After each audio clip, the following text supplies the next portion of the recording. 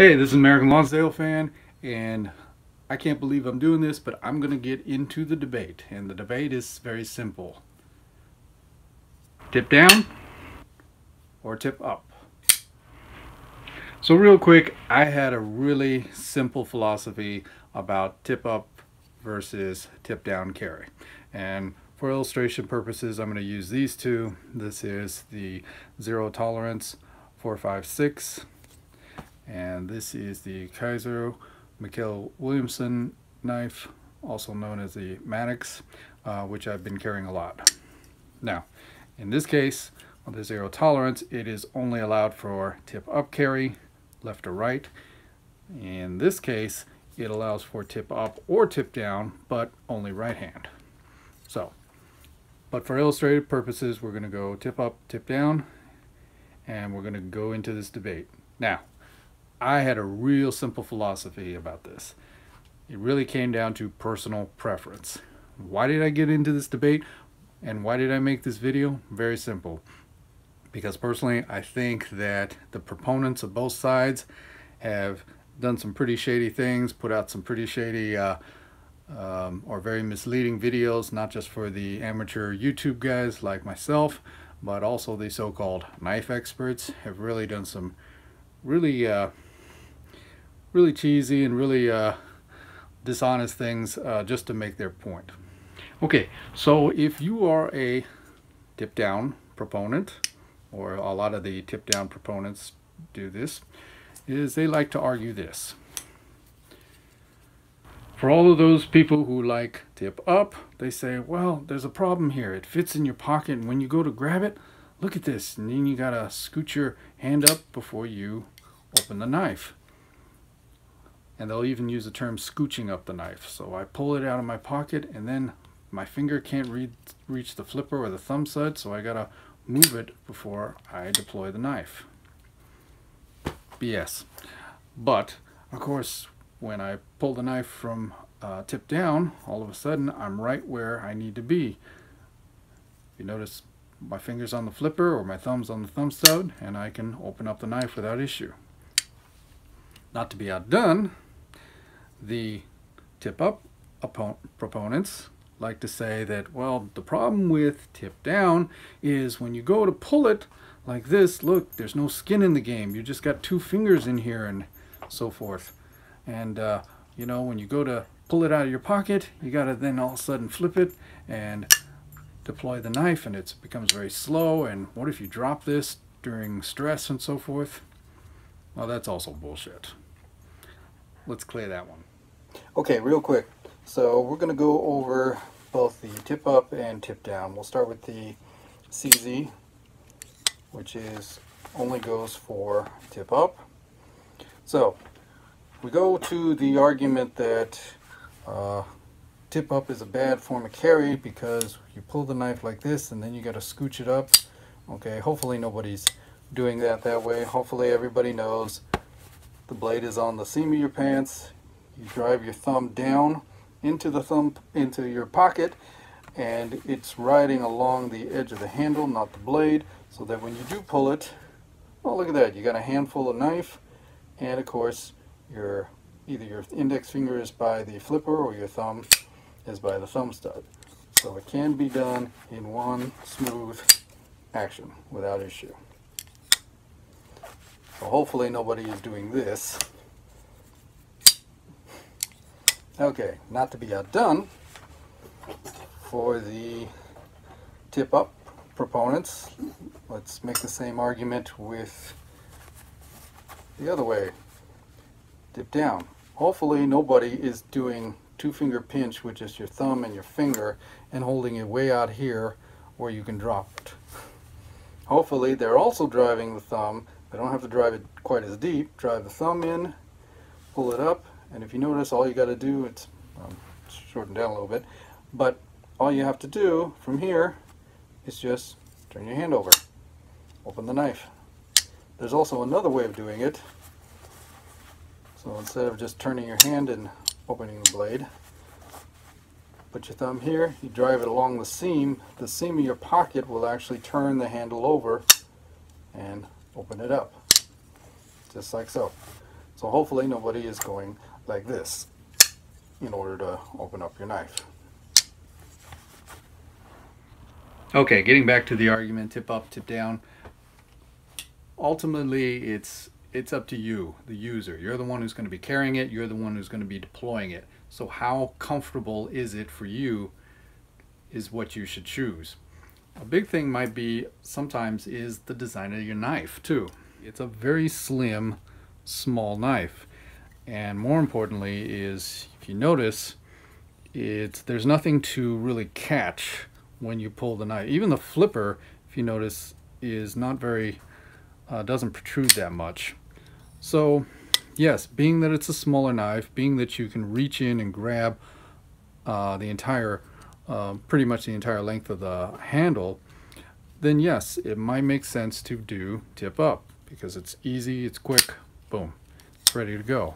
However, with some other designs, for the record, it works tip down, tip up both real well. But what I did find is, if you look at the silhouette of the knife, when it's in tip down version, there's nothing that's going to block in your pocket pulling it out.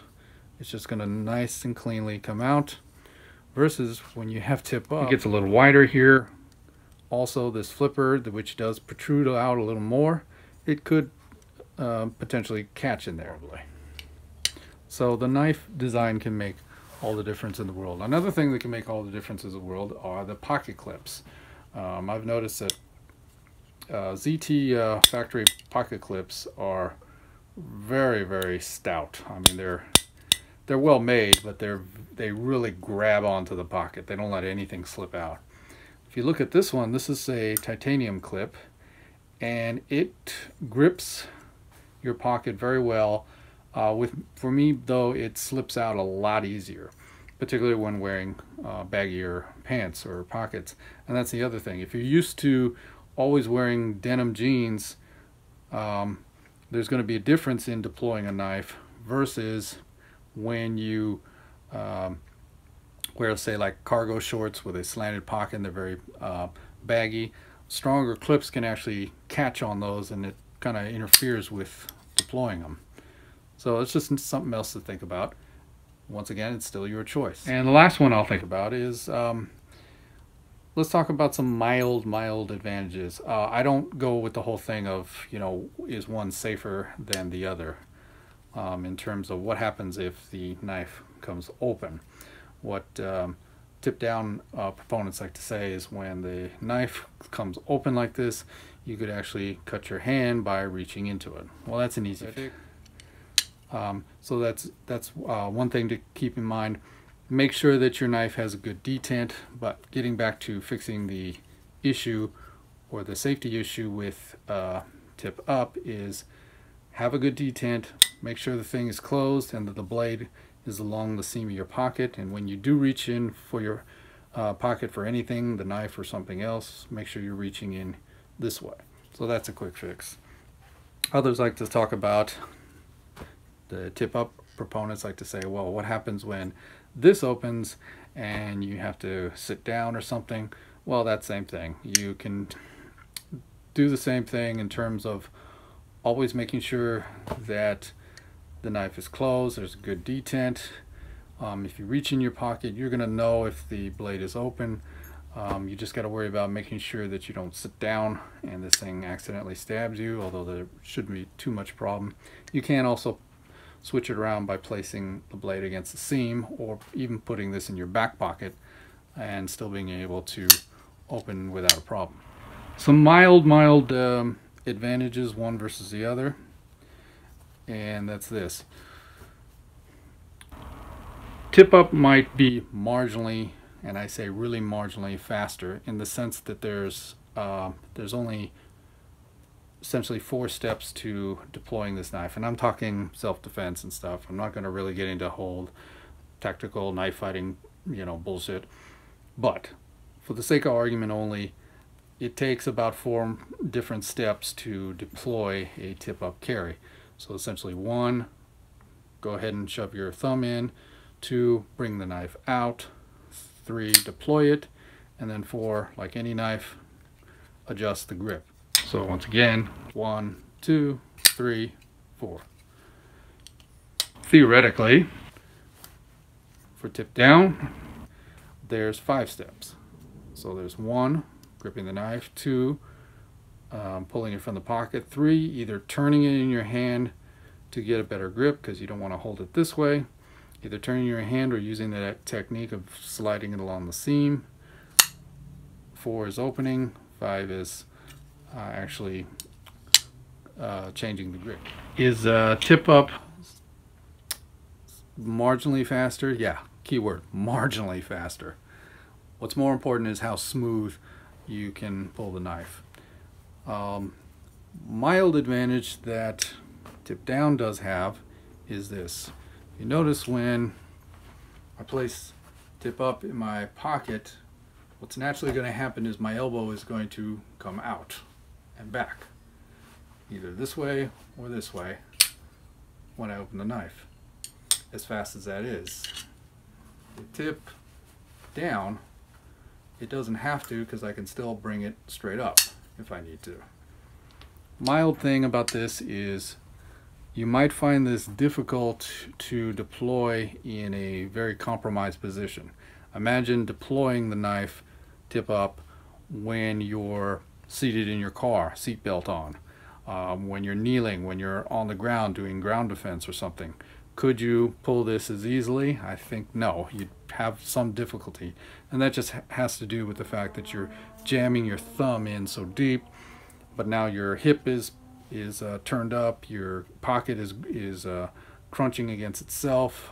There could be an object behind you, so the elbow kind of gets in the way. So it might be a little more difficult to deploy in a compromised situation. This one is marginally easier. I said marginally because there's different ways to grab it, and you can still grab it by just bending the elbow and not sticking the elbow out. I can just, if I put the knife in my pocket like so, I just pull it out like so.